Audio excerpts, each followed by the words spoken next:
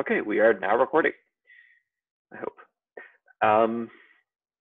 Yeah, welcome to the IPFS All Hands Call, April 27th, 2020. Today we are going to see a presentation from Berty, but first we have a couple of announcements. First up, we have an IPFS virtual launch meetup Friday, the 1st of May, at 5 p.m. UTC or 10 a.m. PT. So yeah, if you want to come join us, there's a meetup listed in the meeting notes. I can paste it in the Zoom chat as well. I just copy the link. Yeah, there we go. No, it's not happening in Barcelona, even though it does so.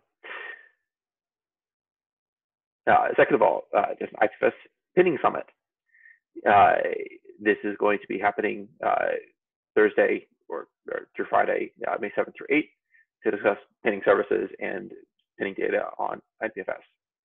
If you want to attend that, please also register. The link will also be in chat, and it is also in the document.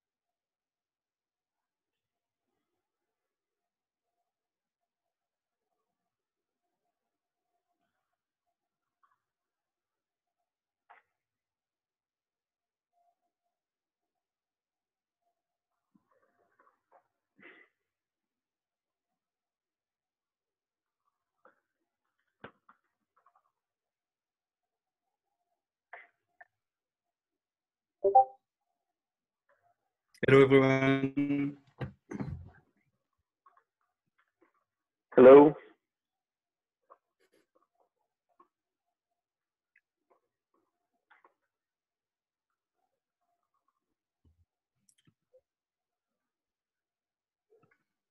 And is anybody willing to be our note taker for this week?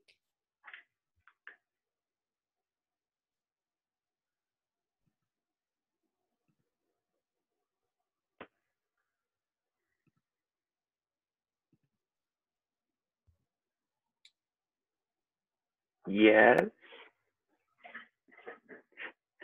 See how long we can drag that out? Thank you. Otherwise, I end up doing it every single week. I know. Thank you. Pay attention to the presentations. I'm too busy taking notes. I'm not the fastest note taker, but I will do my best. Okay, do we have a quorum of Berty people? Yep, I think so. Awesome. Okay, then I guess we can start the call officially. Well, we're already recording, but again, welcome to the All Hands Call, All Hands, April 27th, 2020. Now we have Berty. Please take us off. Introduce yourself and go ahead. Okay, I will share my screen. I have some slides to present you. So, okay, this one. Okay, everyone can see it? Cool. So, I will present you Gombay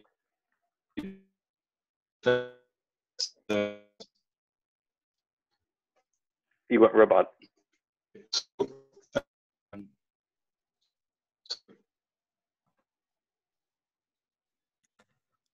Yeah, I think turning off the camera might help.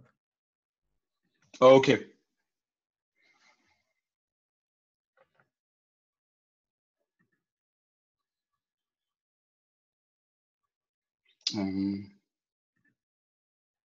Okay.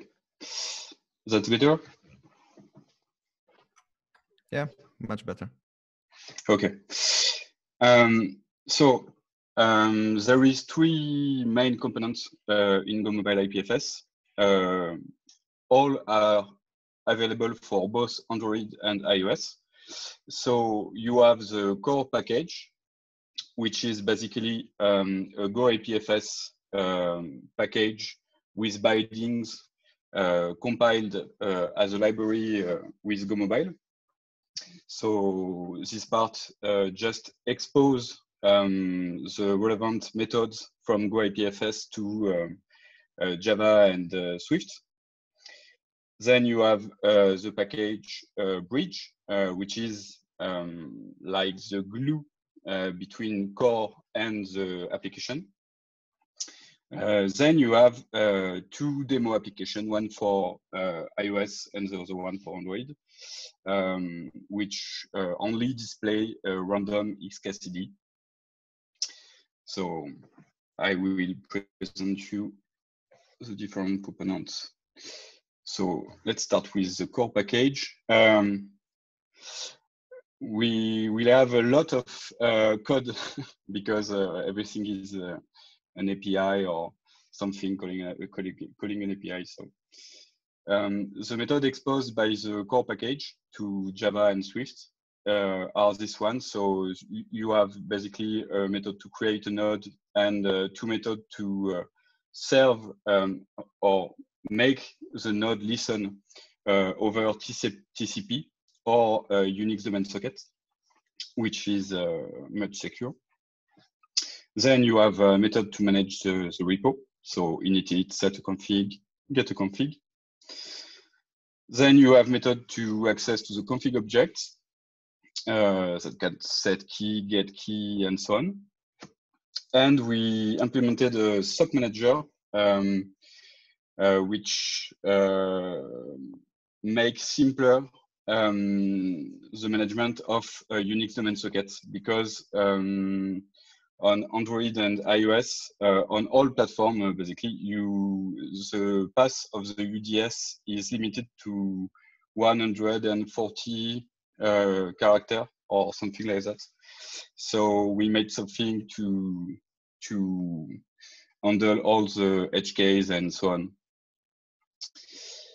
And you have the shell. So instead of implementing all the method of the core API, we preferred to just expose the HTTP API and use the request builder because it's a lot simpler to implement, and all the method will be supported no matter what updates are made on the core IPFS. So yeah, and you can just bind the package like this. So on Android, you will have an Android archive. So it's just an Android library. And on iOS, the same thing with a framework. And the roadmap for this part is to implement input stream interfaces in Go. That will be very useful to have a stream when we send a request on the request builder, instead of just returning a byte array. But it requires some work because Go Mobile IPFS only map the simple type by default. So byte array, Boolean, string. So yeah, we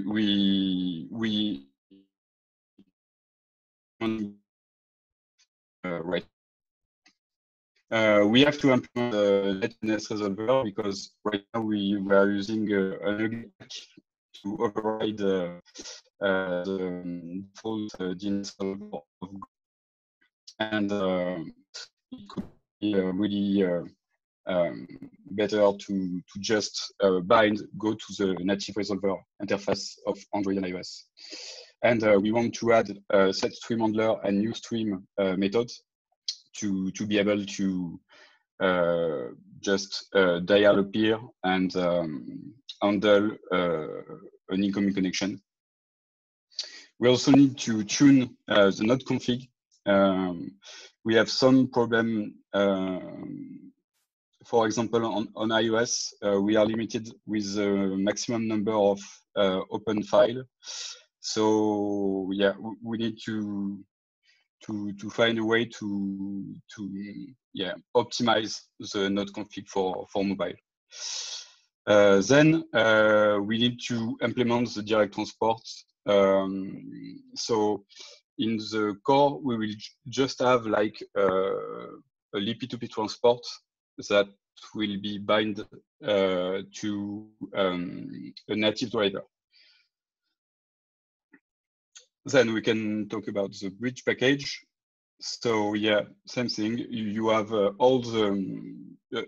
I have only the Java signature here, but you have the constructor. You can choose on which path if you want to have your repo on the internal storage or external storage. Then you have method to start, stop the node, and you can set the config, and finally you can start a request. So yep, and with a request builder, you can just so you have all the method to add an argument, an option, a body, or a header. Then you have a send option that just return a byte array, and a send to JSON list, which return an array of JSON objects. In Swift, it returns a dict because it's more convenient in Swift. And I need to implement the send that return an input string. Okay, so a basic code example, when you import the package in Java, so you can just create a new node, set your custom config, start it, and you can have a command using the request builder, then stop your node. So it's really straightforward. To import it, you just have to add this line in your Gradle config on Android. And on iOS, you just have to create a pod spec and to run pod install. Then you can start using Go Mobile IPFS. You have both the documentation and the packages here. So the documentation is here. You have all the documentation of the package for iOS, for example, or for Android. Yep. And the packages, sorry, for now are available on our own build tray repo. We didn't waited to create an IPFS or protocol lab repo, so we just did it, and everything is available here. You have all the package for Go Mobile IPFS for Android, and you have the demo application. Okay. And yeah, the roadmap for the bridge package is to implement the IO read closer interface to be able to do input stream in both directions. To implement the native driver, which will be used by the LP2P transport on the core package. Add helpers that get put files. To implement native lifecycle management of the node, because on mobile you have like notions of your app is in background, foreground. If it's background for too many times, it will be killed. So you need to be able to restart the node and init everything properly. So yeah, it will be a really big improvement to add the lifecycle management for the node. Then to implement a React Native package. It's work in progress. Right now it's still frozen because we need to finish the basic implementation of the bridge on both iOS and Android before starting to implement the React Native package. But yeah, will come soon. Then we have the demo application. So it looks like this. You have, oh, sorry. Do you see the preview for your cam, or maybe I can? Okay, it's better. Oh, maybe I can just okay. So yep, the app is really basic with not so much work on the UI, but yeah, you basically start a node and you can fetch random XKCD on IPFS. And the roadmap is to improve the UI, add new features, maybe put and get file, display more info, and create a React Native demo application. It could be a good idea that the community take care of creating a good demo application, because yeah, it's time consuming, but yeah, it could be cool. And you can download there the Android version and the iOS version if you want to test them.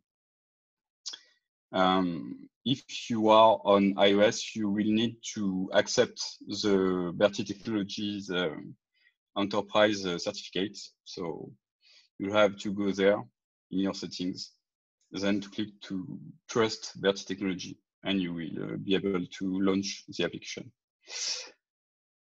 And that's it.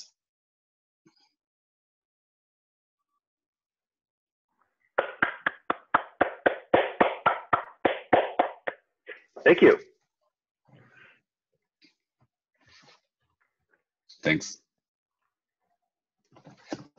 I'm actually okay. Well, I guess first of all, let's open up to questions. Anyone have questions before I jump in?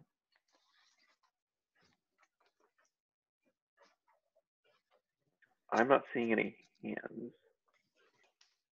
You just speak out if you have a question.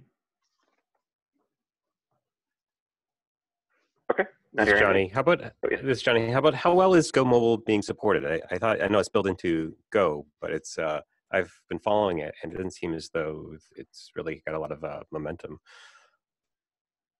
Yeah, it's still supported. They are doing some improvements to like support bitcode on iOS or things like that. Or support recently, like maybe 2 years ago, they added support for ARM64 on Android and so on. So they still improve things on Go Mobile. And one of the good improvements they could do is to add the possibility to statically compile framework on iOS instead of dynamic libraries only.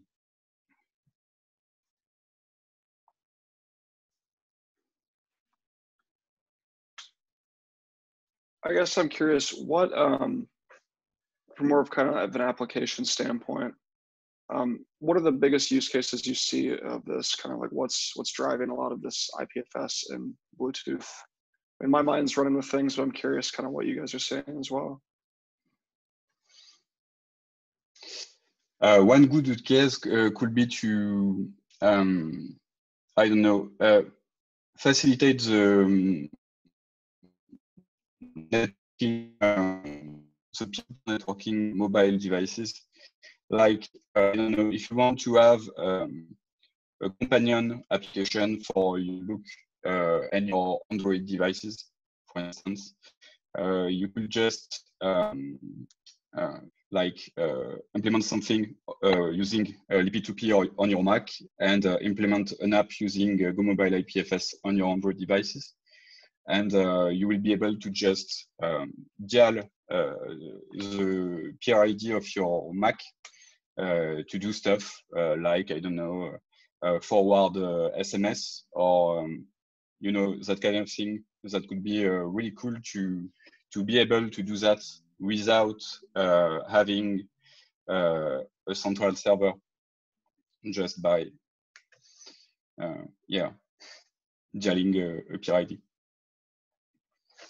And also, it could be cool to be able to fetch files, put files on IPFS using your mobile devices. Yeah, I don't know. There is a lot of use case for me that could be really, really cool. Thanks.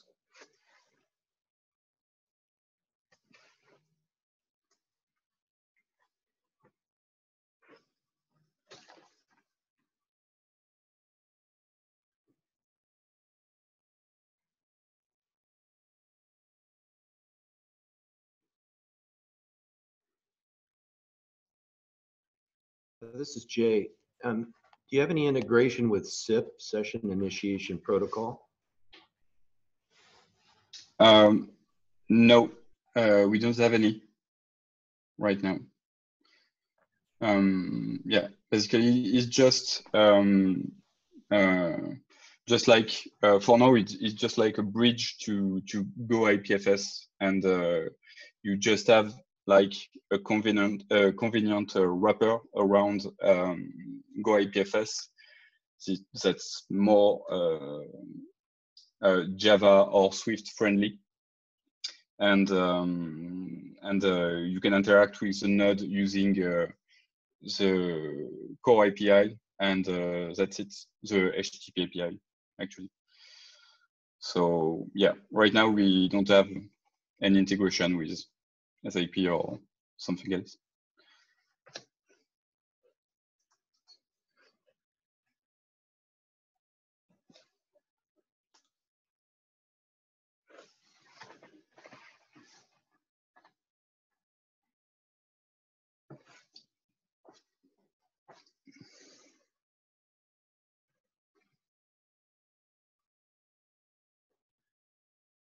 Stephen, you're muted. Okay, that's it, I guess, for this meeting. We're out of time now. Thank you, Berty, for the presentation. Thank you all for attending. I am really looking forward, well, personally, to the Bluetooth or the BLE transport. I think this would be awesome if I can have like IPFS from phone to phone directly next to each other. That's just my personal take on things. So awesome to hear from you all. See you next week. See you. Bye.